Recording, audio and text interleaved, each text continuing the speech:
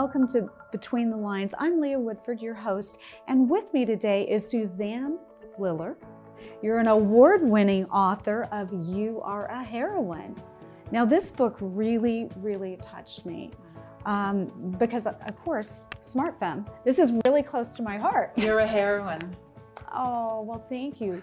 But I want to know what inspired you to write the book. Well, I have been working with women since 2000, and I've done different kinds of workshops and retreats with them.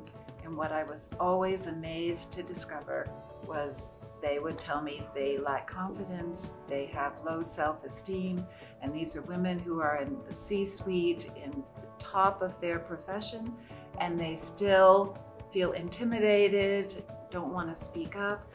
And so I was looking for ways to help with confidence.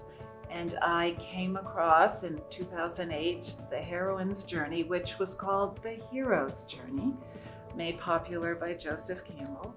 But I turned it around to have it reflect women's stories. And it's a way to show women that they already are heroines. They've already taken the risk to leap over a threshold where they don't know what's coming, but it's that bravery to answer what your heart is telling you to do, and that makes you a heroine. And yes, it's tough, things happen, you meet your dragons, your personal dragons, but you get through it, and then look where you are when you're stronger, wiser, ready for the next journey. What was really interesting about this book is it's like a game. I've never seen that in a self-help book before. Can you elaborate on the game strategy? So I call them tasks because it's all sort of, when you think of the Wizard of Oz and Dorothy gets a task to get the broomstick. So they're on a quest in the book and people reading it.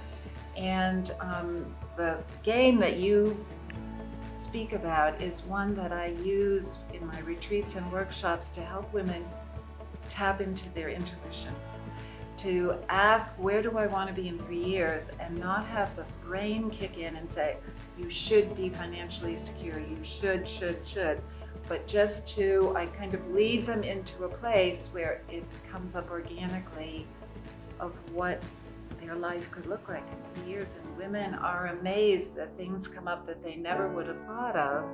And I tell them, pay attention to that, see what comes up, and maybe follow it.